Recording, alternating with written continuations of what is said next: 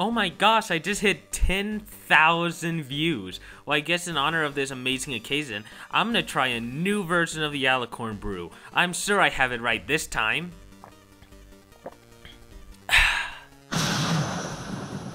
Wait, what the heck?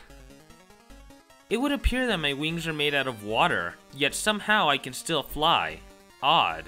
Well, I guess in honor of getting wings made out of water, we're gonna have to make a theory about Steven Universe. So for a long time, people have been recommending that I watch Steven Universe, so I decided to give it a try, and within 2 weeks I'd completely binge-watched the entire series. And after I finished watching every single episode, I'd come up with a theory that I've never seen anyone else do. I believe that Homeworld is in the middle of a war. Now this theory contains major spoilers for the series, so if you haven't seen it yet, go watch the show and then come back. With that being said, let's get right into the theory.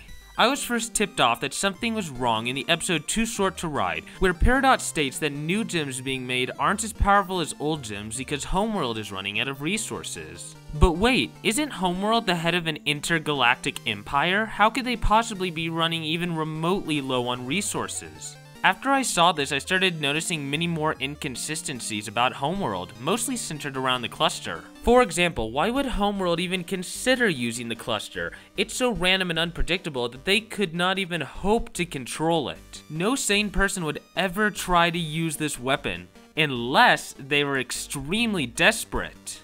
Not only does it seem that Homeworld is very desperate, but they also appear to be extremely low on available manpower. I realized this when I asked the question, why hasn't Peridot been arrested yet?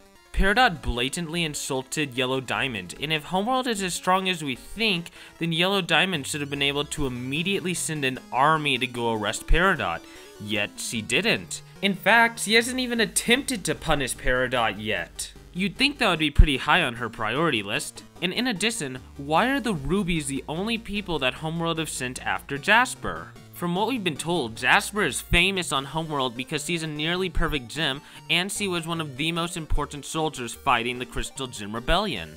You'd think it would be in the Diamond's best interest to return this important public figure. But the only people they've sent after her is a group of incompetent Rubies. And finally, if the cluster was really so important to Homeworld, why did they only send 3 gems to look after it? Homeworld knows that the Earth is currently controlled by the Crystal Gems, so the moment they noticed that anything was wrong, they should have sent an army to protect the cluster. Yet they didn't. And all these inconsistencies confused me for days, until I came to the realization that they all made sense if Homeworld was weak. And more specifically, I think that Homeworld is in a war. This provides a logical reason of why there aren't enough resources to create powerful gems. And it also explains why there wasn't enough manpower to protect the cluster, arrest Peridot, and save Jasper. I also have an idea of how this came to be. I believe it all started when Rose Quartz shattered Pink Diamond. It's been shown throughout history that the loss of a great leader can destabilize even the greatest countries. The loss of Pink Diamond to a simple quartz caused Homeworld gems to realize that their diamond overlords weren't completely all-powerful and invincible, which led to civil uprises. I believe that over thousands of years, these tensions grew until it caused an all-out intergalactic gem civil war.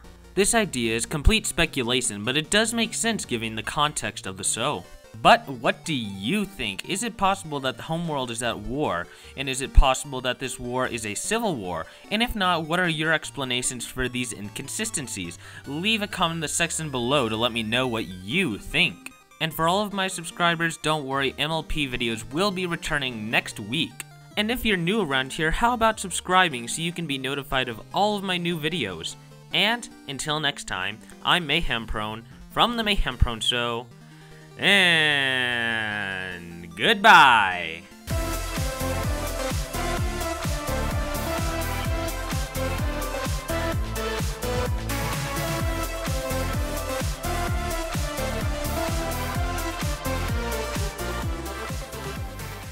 You know, I'm gonna have to research some physics to figure out how I'm still able to fly even though my wings are made out of water. That's weird.